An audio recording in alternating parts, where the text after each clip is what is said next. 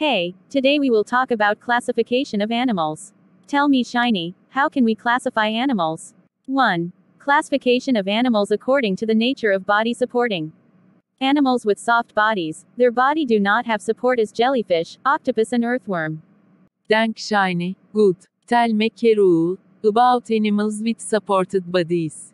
Yes, animals with supported bodies divided according to the location of support into animals with external support like mussels and snails, and animals with internal supported like vertebrates, which are animals have vertebral columns such as reptiles, birds and mammals.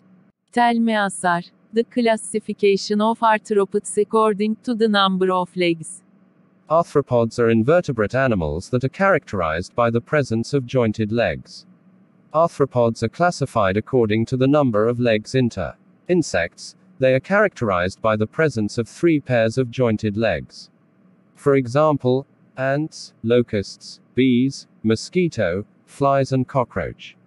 Arachnids, they are characterized by the presence of 4 pairs of jointed legs.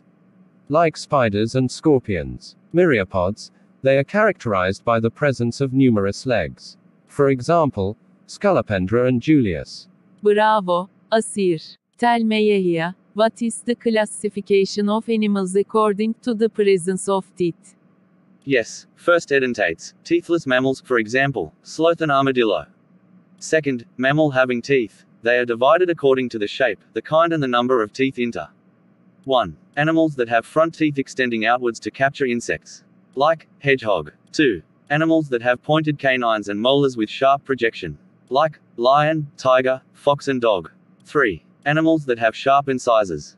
They are divided according to the number of incisors in each jaw. Rodents, they have 1 pair of incisors in each jaw, for example, rat, jerboa and squirrel. Lagomorphs, they have 2 pairs of incisors in upper jaw and 1 pair in the lower jaw like rabbit. Thank all.